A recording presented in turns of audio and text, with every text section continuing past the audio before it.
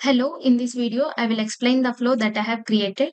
My flow is about send a notification when a new post or a response is added to the Microsoft Teams channel. So I will explain my scenario first. Here, the scenario is like user U is there and user B is there.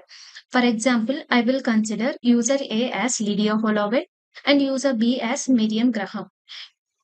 Suppose if user B sends a post or a response to a post in the Microsoft Teams channel, then a message should be sent to the user A about the post details with other details and the message body. And the second scenario is like for all the channel members, that is except message author. Message author in the sense here I was taking it as user B. And the next scenario is other than the message order, that is user B, all the channel members should get notified about the post or response details.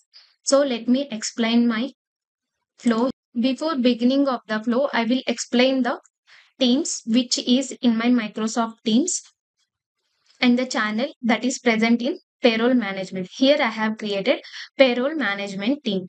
In the payroll management team, I have taken the new channel that is budget.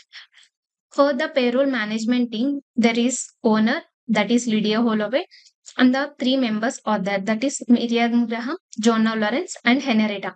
Here I will consider user A as Lydia Holloway and user B as Miriam Graham and the two users who are present other than Lydia Holloway and Miriam Graham, I will take it as channel members. So I'm going to Microsoft Flow. I have taken the trigger when a new channel message is added to the payroll management team. I have selected the channel here. To get the message details, I have taken get message details flow action. For the message detail flow action, I have taken message ID from the dynamic content and message type as channel because it will retrieve the message from the channel and the team that is payroll management team and the channel budget. After that, I will add a condition here to send a message to the user A. User A will get notified with the message when something is posted by the user B. So here I have taken the condition control that is user display name is not equals to all the users who are present in that Microsoft Teams. But I have left here the user B because the user B will post a message to the team channel. So whenever a user B posted something in the team channel, then it will get notified with a message in the chat of user A. For the user A, I have taken it as a Lydia Holloway. So I have given here email address of the recipient. And after that, I have taken all the details which should be present in the body section. And I have taken display name of the message author and subject of the post and body of the message.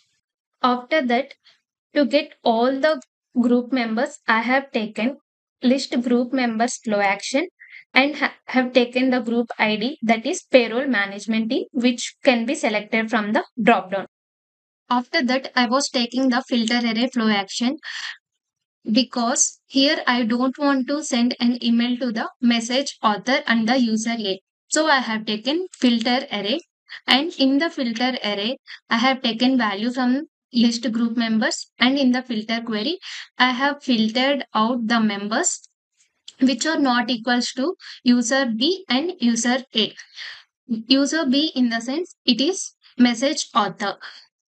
So after that, I have taken initialize variable. In the initialize variable, provided the name and the string. After that, I have taken apply to each.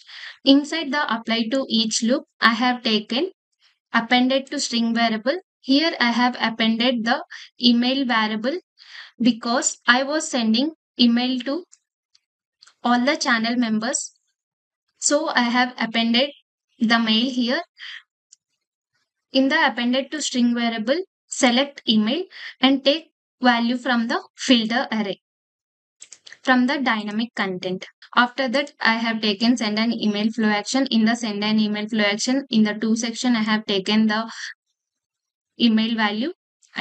In the body section, I have taken message author name and subject and message body. This is the flow that I have been created. Now I will test it and show it to you once. I have already tested it, so I will show it you in automatically. So with the recently used trigger, click on test. User A got the message about the post details, which is done by the user B. And I have also logged in with the before to that I will show you one more. In the send an email flow action, it has been sent email to Henrietta Muller. So I have logged in with the other user, and we can see here the email has been delivered to Henrietta Muller and Zona Loren, who are the members of the channel. This is my overall implementation on the task. Thank you.